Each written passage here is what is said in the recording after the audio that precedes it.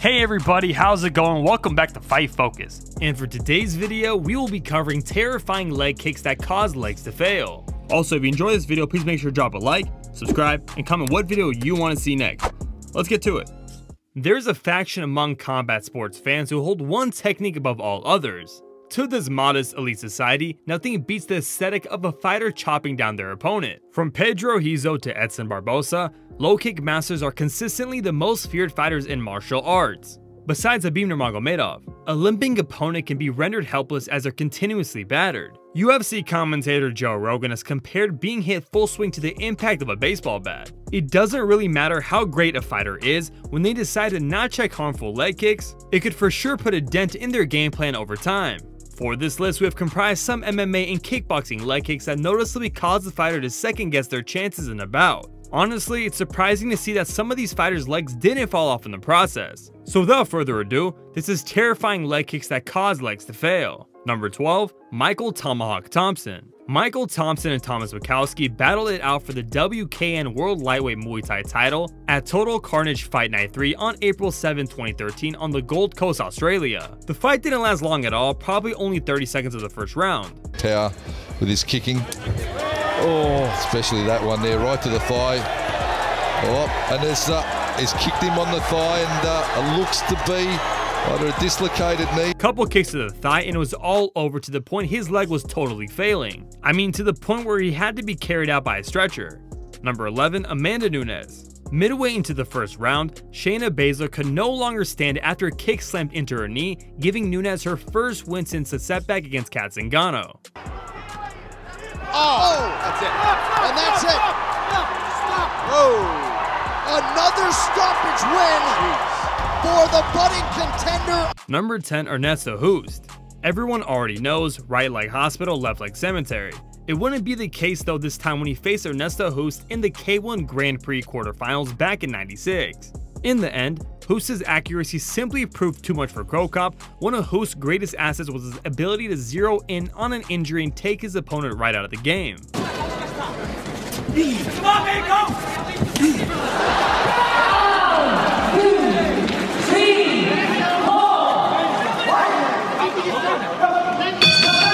I mean, it speaks volume that the man who is known for powerful kicks was limping back to his corner after having to end the fight due to a low kick KO. Number 9, Yuta Kubo. Speaking of zeroing in on an injury or not, Yuta didn't hesitate to chop down his opponent's leg.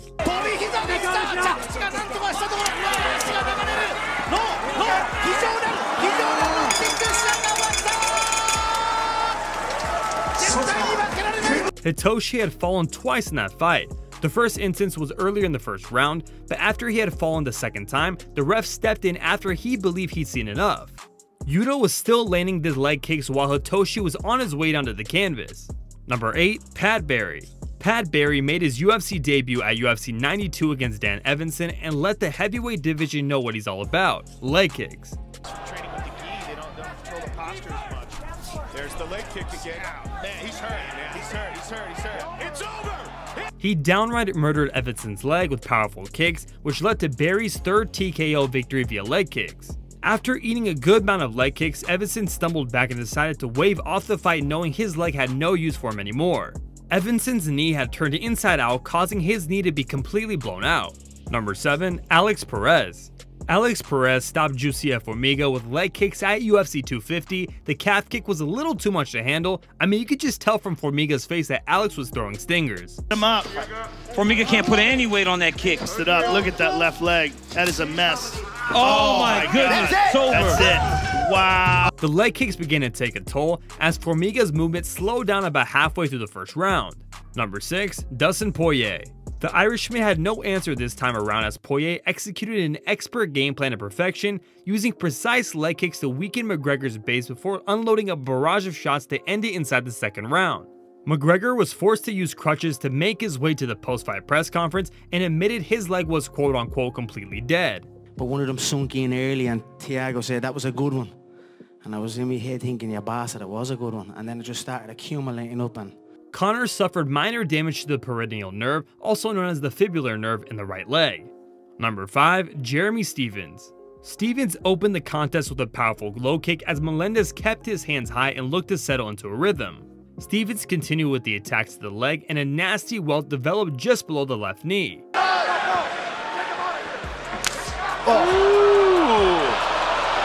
That one forced. Carrie Ann Taylor Melendez, herself an MMA fighter and kickboxer, uploaded 2 pictures to social media illustrating how badly her husband's left leg was doing compared to his right. The knee on his left leg was about twice the size of his right. Number 4, Anthony Hardonk. It's amazing to see how vastly superior the UFC heavyweight ranks have become in such a short period. The third pre-game scrap saw Dutch debutant Anthony Hardonk tussle with late sub Sherman Pendergast. Here, being picked apart by Anthony Hardonk. Nice straight jab. This fight was not much of a contest as Hardonk had already hurt Sherman in the earlier round, but the leg kick would be the icing on the cake. The European overwhelmed the possibly underprepared Pendergast en route to a first-round stoppage, capping affairs with a right straight and a hard kick to the left leg. Number 3, PTT Rujirawong. Experienced Thai standouts surely have a much stronger tolerance for low kicks than your average UFC fighter.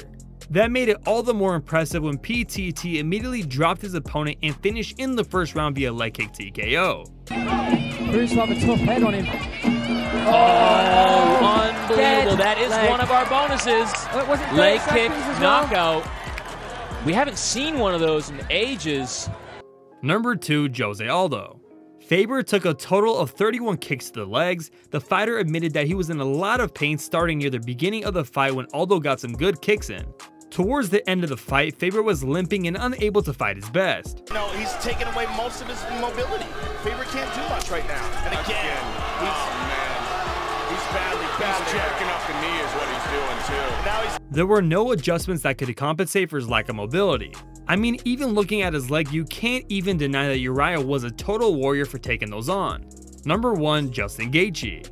In Joe Rogan's podcast, the subject of bone density was discussed. Apparently, Justin Gaethje believes his bone density has led to his outstanding leg kick prowess. In an early fight, 24-year-old Justin Gaethje made Brian Cobb tap from leg kicks. Gaethje throws his kicks with such determined power that his opponent visibly reacted to them. Justin also faced Brian Foster at WSOF 29 for the World Series of Fighting Lightweight Championship. Still trying to shake it off a little bit, Chael. Yeah, he's kicking him in the calf. What he's doing is essentially what we colloquials call a Charlie horse. He's giving him a Charlie horse. This is a Benson Henderson technique. Having never lost a single fight in his MMA career at the time, Gaethje maintained that record as he knocked out Brian Foster with leg kicks to successfully defend the title belt. Left leg of Brian Cobb. And that's why he's not going for the takedowns anymore. Oh, now he's got to keep checking him and he can't go anywhere. He's saying that's it. That is it. And that right there concludes this list. Let us know what you did in the comments below. Alright MMA fans, thank you so much for sticking around to the end of this video. If you enjoyed this video, please give it a like, make sure to hit the notification bell, and don't forget to subscribe if you're new. Also, don't forget to comment below what video you want to see next.